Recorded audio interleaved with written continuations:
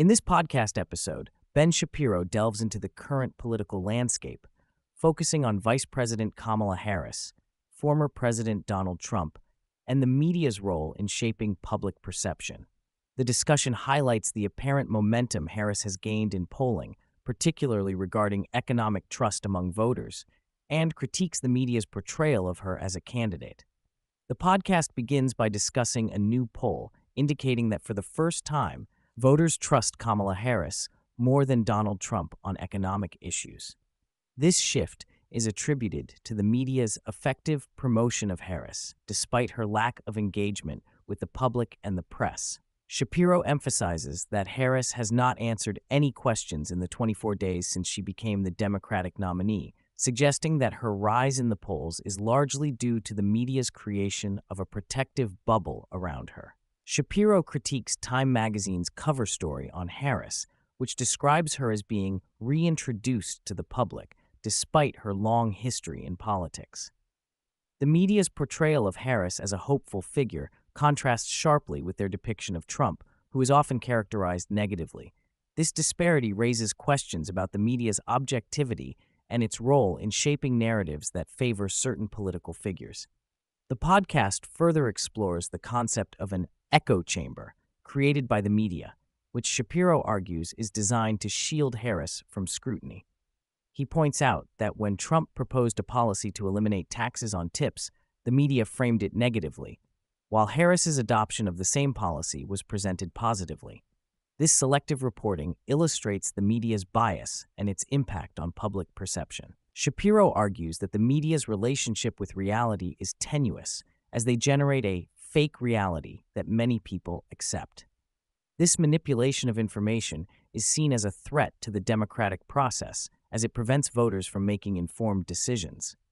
Shapiro contends that the media's efforts to protect Harris are indicative of a broader strategy to maintain their influence and control over the narrative.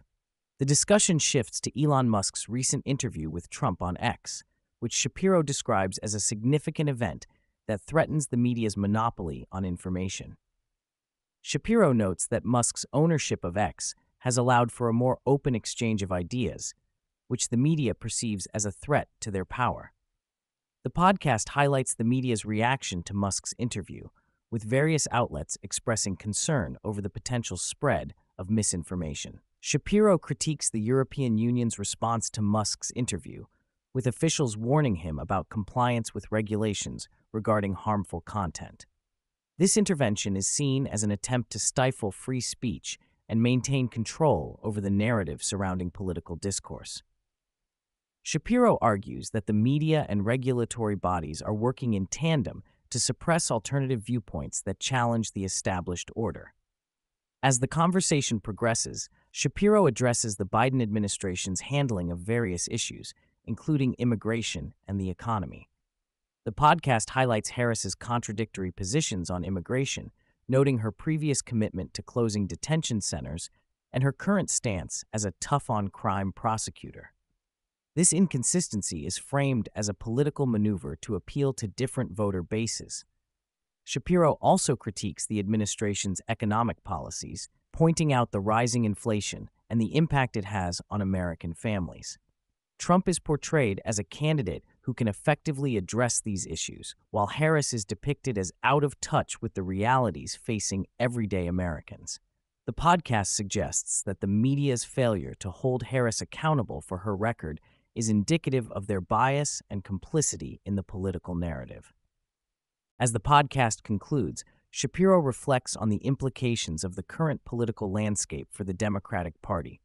The discussion suggests that Harris's campaign is built on a fragile foundation, reliant on media support and a carefully curated public image. Shapiro posits that if Harris is forced to confront reality and answer tough questions, her campaign could falter. The podcast ends with a call to action for listeners to remain vigilant and critical of the narratives presented by the media.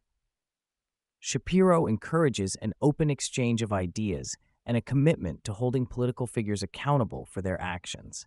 In a time of heightened political tension, the importance of free speech and honest discourse is underscored as essential to the health of democracy.